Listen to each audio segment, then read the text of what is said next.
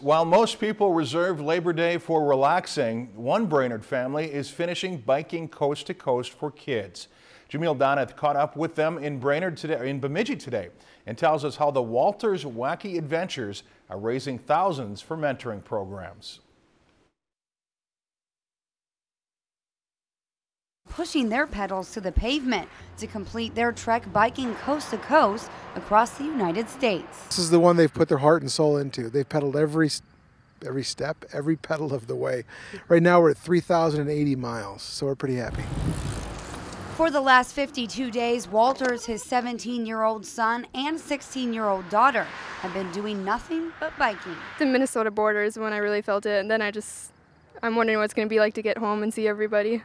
Then it's really going to hit. And now, just one day away from the finish line, Walter's business partner also decided to tag along for the last leg of the journey. It's amazing the energy the kids have.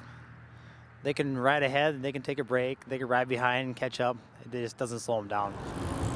This is the 9th edition of the Walters Wacky Adventures. This trip's been fun. It's been longer than all the other ones, but I don't know, it's had its ups and downs, but overall it's been a fun time. But while wacky, Walters Adventures aren't just for fun. These crazy trips help raise money for Kinship Partners, a mentorship program for kids. We got kids in need of mentors, so if somebody's out there listening and has a place in their heart for a kid and wants to spend an hour or two once a week, that's what we're looking for. So while there are many less strenuous ways to raise money, the Walters family prefers to walk, or in this case, wheel, on the wild side.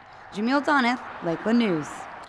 That is a long trip. The Walters plan to bike the last 90 miles of the trip from Bemidji to Brainerd tomorrow. We'll have more as they arrive in Brainerd tomorrow. Also, Walters says he expects to raise about $25,000 for the Kinship program from the trip. If you've enjoyed this segment of Lakeland News, please consider making a tax-deductible contribution to Lakeland Public Television.